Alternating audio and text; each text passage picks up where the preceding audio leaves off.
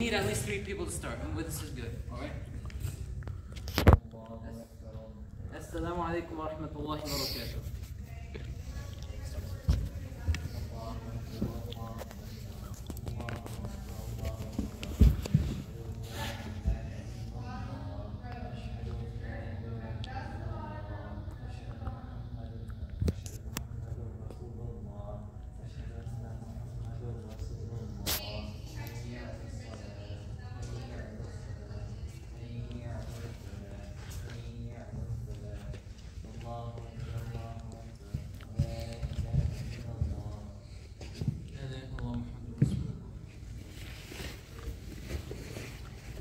الحمد لله نحمده ونستعينه ونستغفره ونتوب إليه ونعوذ بالله من شرور أنفسنا ومن سيئات أعمالنا من يهد الله فهو المهتد ومن يضلل فلن تجد له وليا مرشدا رب اشرح لي صدري ويسر لي أمري واحلل عقدة من لساني يفقه قولي. All praises to Allah subhanahu wa ta'ala al-Khaliq, the one who created everything, the one who commanded be and it is. فَإِذَا قَضَى أَمْرًا فَإِنَّمَا يَقُولُ لَهُ كُنْ فَيَكُونُ. In this brief khutbah, we don't have enough time to talk about this important topic that needs to be addressed, especially for us who don't have like the proper knowledge we need to know about wudu.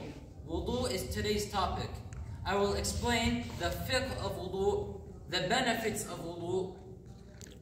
When do you need to make wudu? What breaks your wudu? Tayammum and wiping over the socks, and it will be much more. عن أبي أمامة قال رسول الله صلى الله عليه وسلم أيما رجل قام إلى وضوئه يريد الصلاة ثم غسل كفيه نزلت خطيئته من كفيه مع أول قطرة. And that means that Prophet Muhammad said, whenever a man performs wudu intending to pray and he washes his hands, the sins that he did with his hands will fall down on the first drop. فإذا مضمض واستنشق واستنثر نزلت خطيئته من لسانه وشفتيه مع أول قطرة. When he rinses his mouth and nose, the sins of his tongue and lips fall down with the first drop. فإذا غسل وجهه نزلت خطيئته من سمعه وبصره مع أول قطرة. When he washes his face, the sins of his hearing and his sight fall down.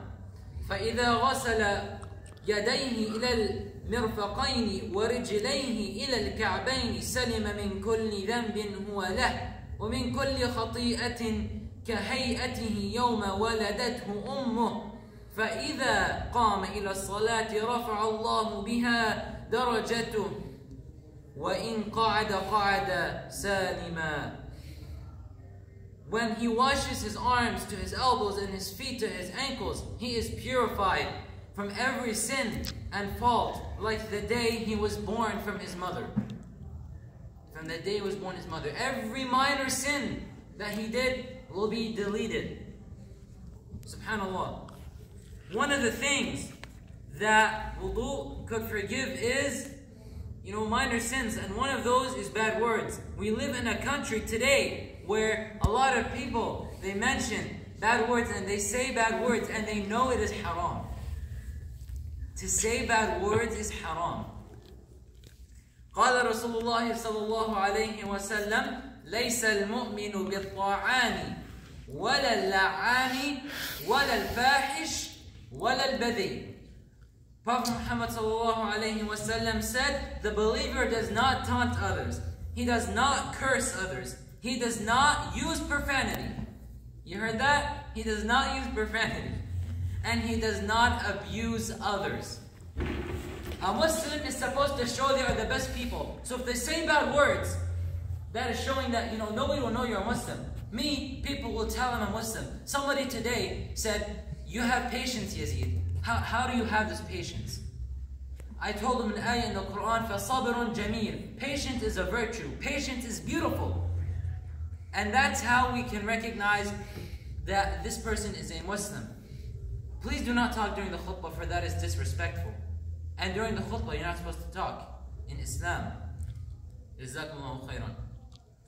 Of the sunnahs of wudu is to have an intention, a niyyah, using the siwak, tasmiyah, starting with Allah subhanahu wa ta'ala's name of the ad. And this will bring me to the point where we talk about wudu. Wudu, we're going to be talking about the sunnahs. So the first sunnah is obviously the niyyah, the siwak, tasmiyah, and doing the washing up of the hands, including the wrists.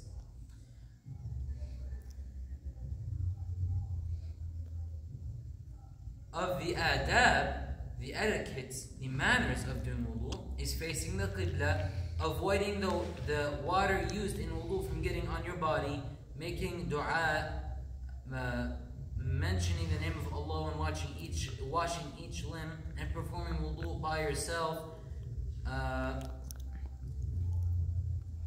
and drinking from the leftover water afterwards.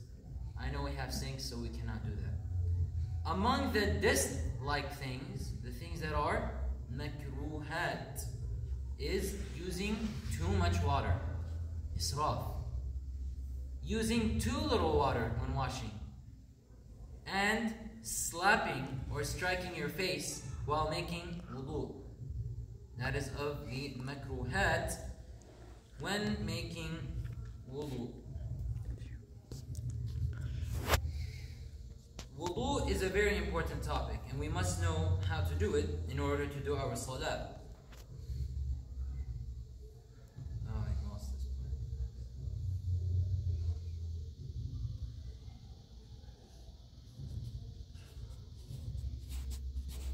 There are things that will break your wudu.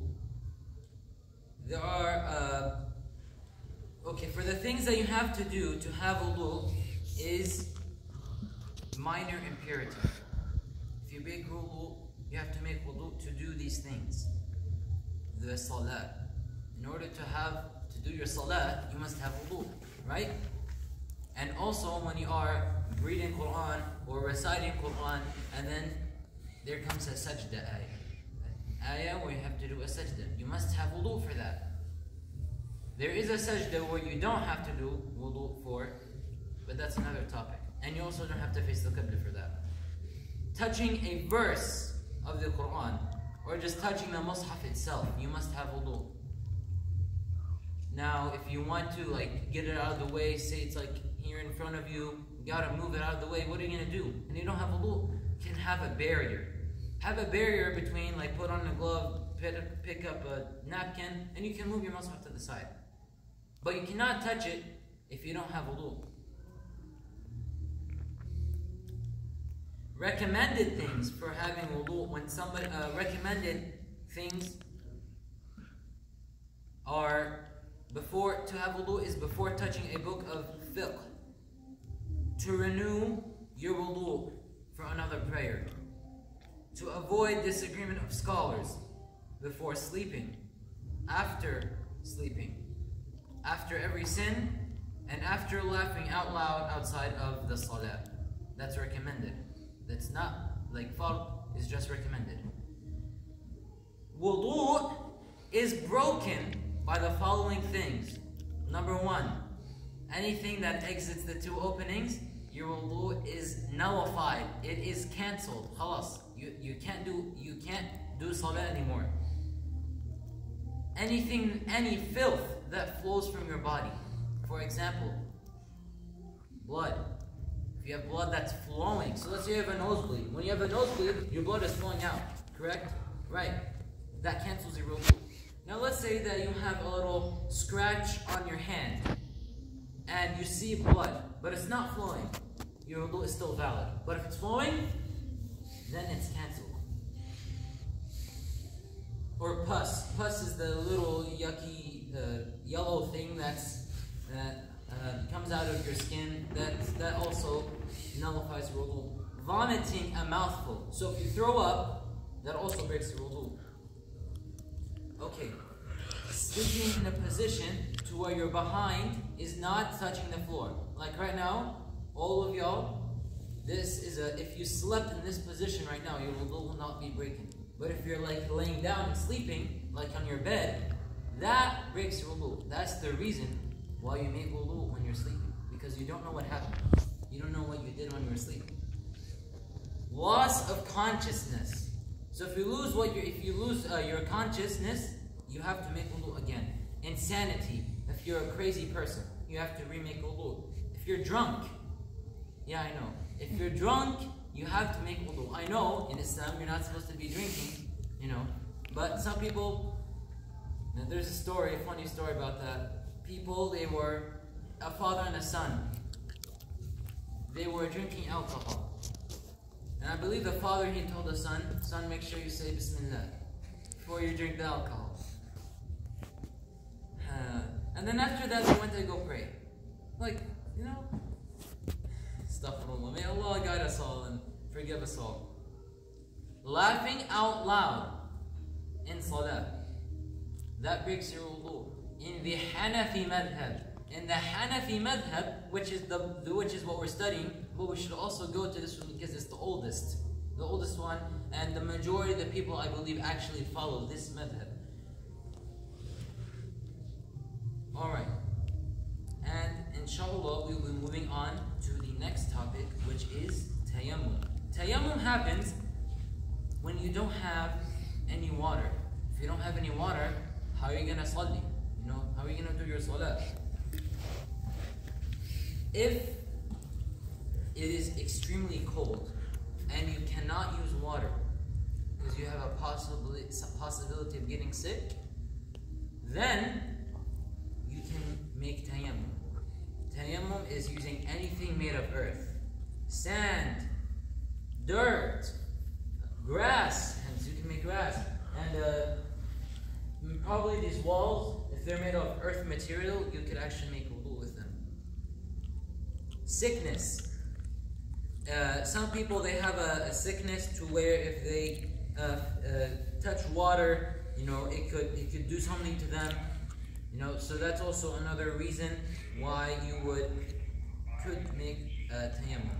Wounds on most of your body is also another reason. So if you have wounds and you don't want to get hurt, you could also make tayammum.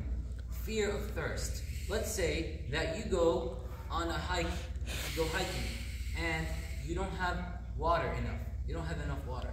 What are you going to do? You are going and you have, like, let's say 2 bottles of water, and there are 2 people. You're in the middle of hiking. There's no water nearby. That's a bad choice to make. But if you don't have, and you're fearing of thirst, that you're going to be thirsty later on, don't use the water. Use tayammum. Use the earth resources that you have. Lack of an enemy. Fear of an enemy around water. Fear of missing the janazah prayer or the Eid prayer, you can't make tayammum. Now, I'd like to get to this part, but there's not enough time. So, أقول قولي هذا واستغفر الله العظيم لي ولكم. الحمد لله الواحد الأحد الصمد الذي لم يلد ولم يولد ولم يكن له كفوا أحد. I really wish that we could have more people for the khutbah. We're supposed to have an extra person, but fortunately, because of what happened, ruined it for us. May Allah subhanahu wa ta'ala forgive us all. اللهم آتنا في الدنيا حسنة وفي الآخرة حسنة وقنا عذاب النار ربنا لا تزغ قلوبنا بعد إذ هديتنا وهب لنا من لدنك رحمة إنك أنت الوهاب إن الله وملائكته يصلون على النبي يا أيها الذين آمنوا صلوا عليه وسلموا تسليما إن الصلاة تنهى عن الفحشاء والمنكر والبغي يعظكم لعلكم تذكرون واذكروا الله العظيم يذكركم واشكروه على نعمه يزدكم ولذكر الله أكبر وهو عليم بما تصنعون وأقم الصلاة.